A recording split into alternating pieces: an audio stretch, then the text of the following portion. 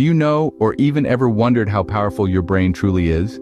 It's a marvel. A complex network of neurons darting messages at lightning speed, creating the very essence of you. Now imagine this intricate machinery as a sort of sculptor, constantly shaping and reshaping itself.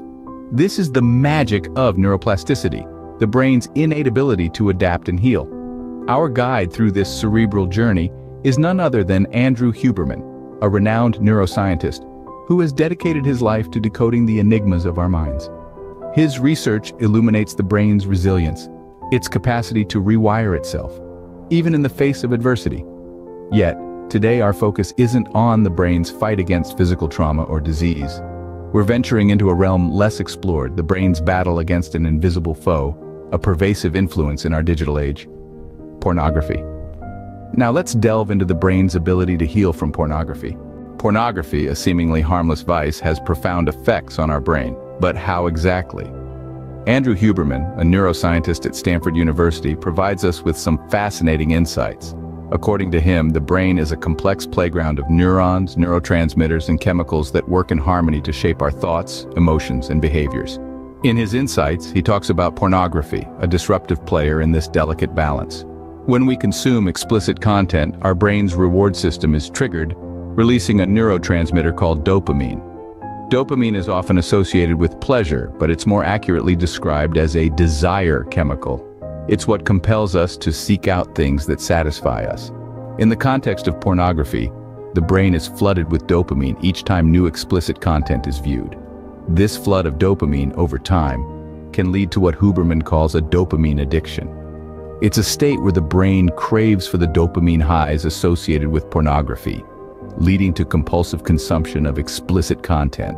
This addictive cycle alters the brain's neural pathways. It's like carving a deep riverbed in your mind that makes it difficult to divert the flow of your thoughts and desires away from pornography.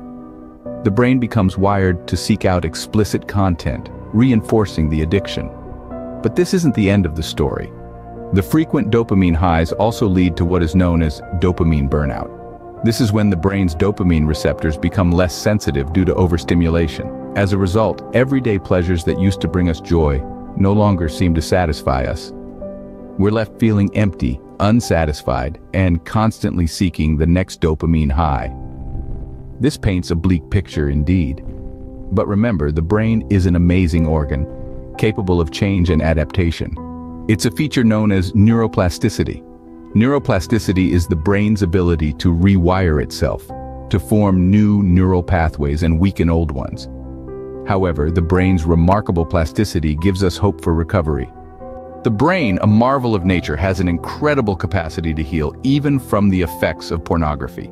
Just as the brain can be influenced by the damaging effects of pornography, it can also rewire itself to heal. This is a process known as neuroplasticity. Neuroplasticity is the brain's ability to reorganize itself by forming new neural connections throughout life. It is this ability that allows the neurons in the brain to compensate for injury and disease and to adjust their activities in response to new situations or to changes in their environment. One of the most significant changes that occur in the brain due to prolonged exposure to pornography is the alteration of dopamine levels. Dopamine is a neurotransmitter that helps control the brain's reward and pleasure centers. When one views pornography, these dopamine levels spike, creating a sense of pleasure and reward. However, with frequent exposure, the brain becomes desensitized, needing more and more to achieve the same level of satisfaction.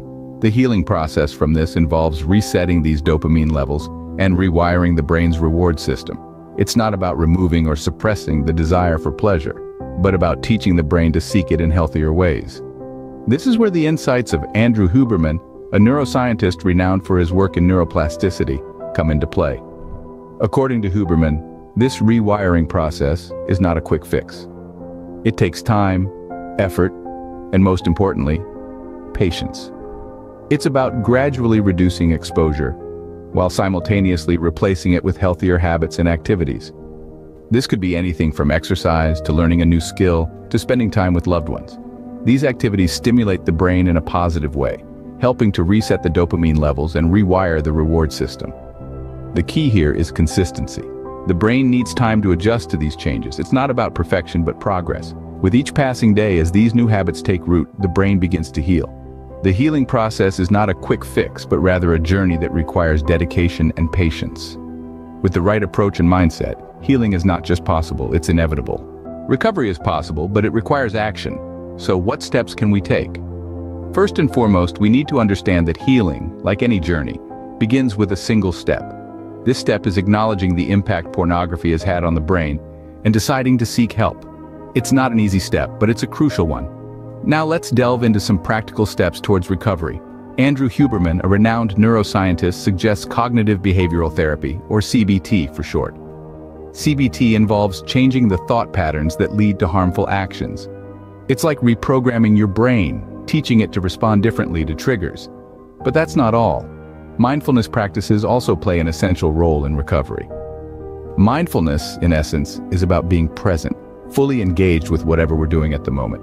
It's about not letting our mind wander into the realm of past mistakes or future worries. Why is mindfulness important? Well, it helps us become aware of our triggers and manage our responses to them. It's like having a personal alarm system that goes off when we're about to slip into old habits. Then, there's the importance of a support network. Friends, family, therapists. These are the people who can provide guidance, encouragement, and a listening ear during the recovery process. Remember, the journey to recovery is a marathon, not a sprint. It's about patience, resilience, and a willingness to embrace change. After all, the brain is an incredible organ, capable of healing and adapting in ways we're only beginning to understand. The road to recovery may be long and challenging, but it is not impossible. Remember, you're not alone on this journey. With each step, you're reprogramming your brain, freeing it from the chains of addiction.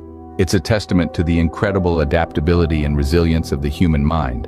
As Andrew Huberman reminds us, our brains are powerful and capable of healing. The journey may be tough, but the destination is worth it.